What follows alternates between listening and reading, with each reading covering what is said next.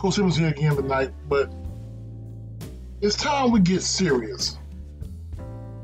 A lot of people are asking questions, and duly so, about if a kid goes to a HBCU or FCS school or a Power 5 school, is there a difference on NIL money?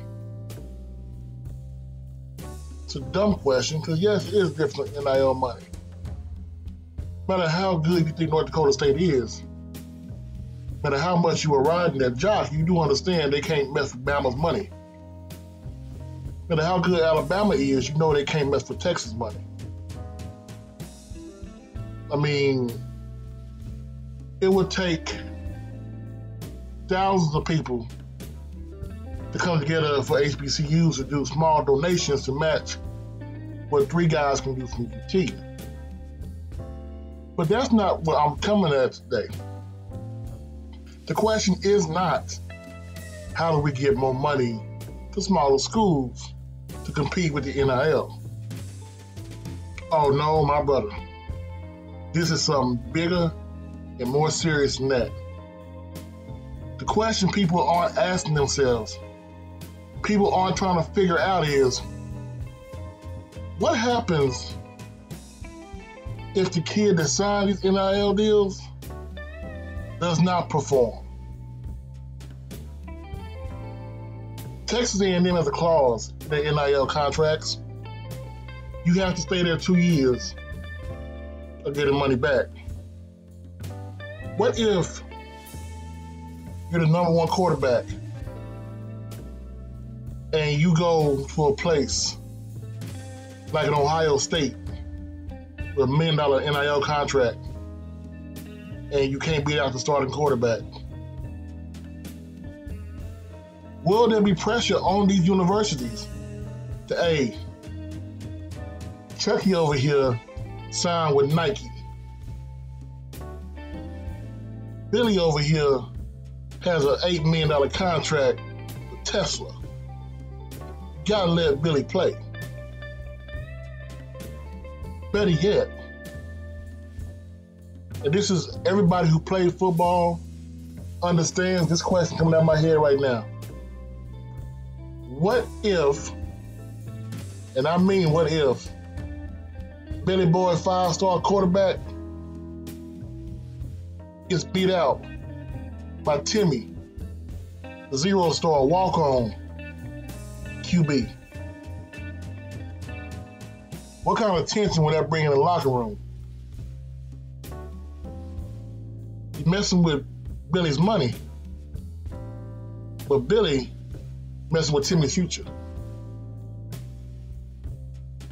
What happens when those companies come back and say, hey, look, we invested in you. You didn't do anything to prolong our investment. And what I mean when I say that, not all these companies that are investing, one, are legit. Two, not all these companies that are investing are above reproach. Give you an example. Pancake Fund at UT. 50,000 when anybody shows up on campus playing lineman. Yeah, I know 50,000 to UT is like a nickel to me and you. I get that. But if you come up there and you just do not perform at all, what's the repercussions for that?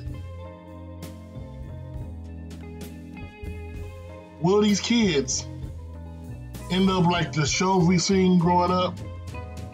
How NFL players go broke? Who will be the next Rashawn McCants? That's Andre Rison.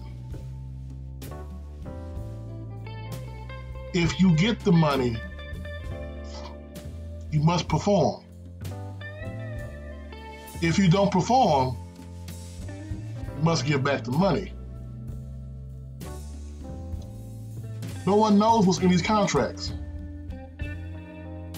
That's why, as a country, You say you can't sign a contract till you're 18 years old, unless you join the Army. Are these contracts even enforceable? Think about it.